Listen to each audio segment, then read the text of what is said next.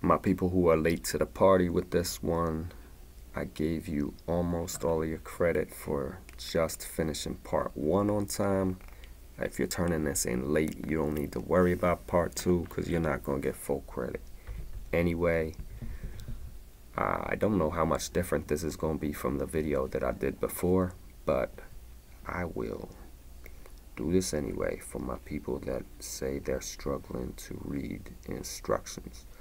Choose one item from the shopping tab below. Put the full price of that item, not including shipping, or including shipping if listed in a blue box. So, shopping tab.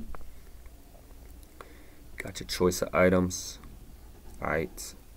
Now, I'm not going to choose one of these because, again, I don't want mine to be exactly like yours. So, I'll put a price that's not there, but you're going to choose one of these prices. It doesn't really matter which one, so you could do $394.99, free shipping, just put that in a box, or you could do $398 plus 12, $410 for the retro OG baby blue Air Jordans, right?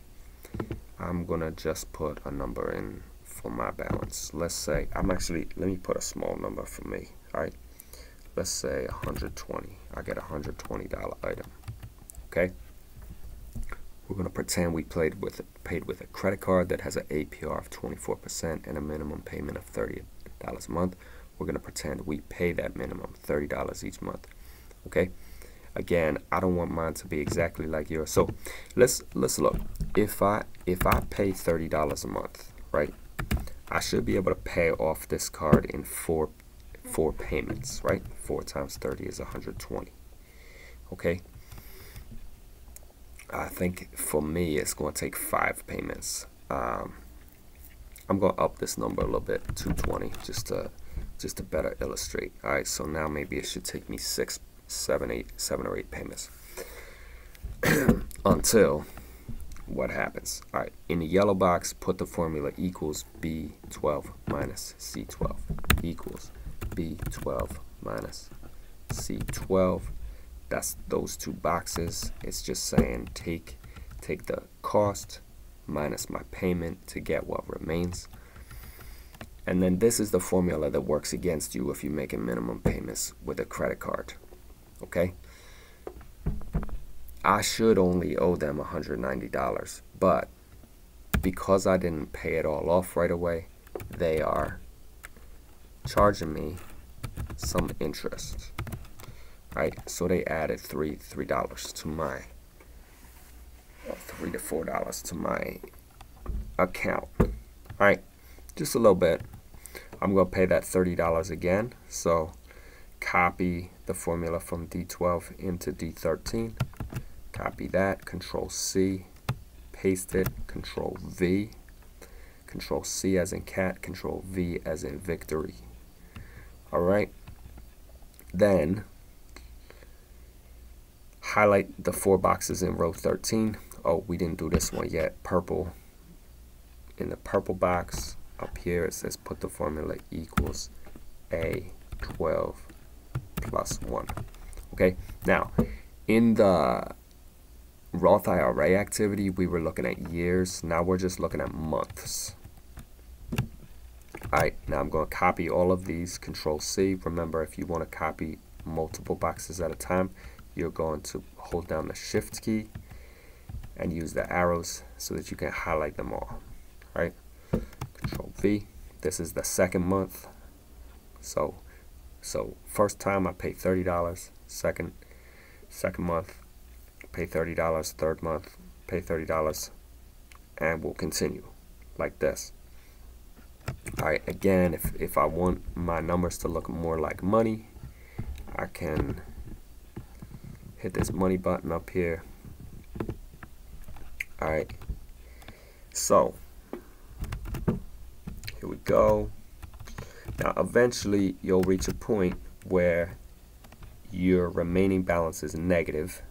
Alright, and if that's the case, really what it means is that you didn't need to pay $30. That last payment could have been just $25, $22. Pay it off all the way. Okay? you get yourself to that point and there's some questions on the side. How many months did it take to pay off? So 1, 2, 3, 4, 5, 6, 7, 7 months. All right, took 7 months to pay off. What is the total that you ended up paying? Add up all the payments in column C. That means I need to add 30 plus 30 plus 30 plus 30 plus 30 plus 30 plus 30 plus 25.22, right? Or you can multiply this right here. 1, 2, 3, 4, 5, 6, 7. 7 times 30 is 210 plus 25.22 is $235.22. All right, how much extra did you end up paying? 235 minus 220. I ended up paying an extra $15.22, right? That doesn't feel like a lot, right? So you might not understand why I'm saying this is a big deal, but remember, your table is going to go down farther because your item is going to be more expensive, and this is just one item, just one bill. What if I'm spending $220 on the regular and only paying a little bit back to my credit card company?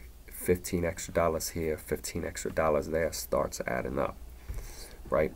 After a week of 15 extra dollars, we up to 105 already. And remember that I told you in a Roth IRA assignment, $15 a day is the cost of being a millionaire.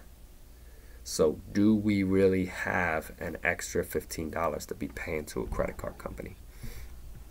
All right. Obvious answer alert. What payment should we make if we want the credit card bill to never charge us extra?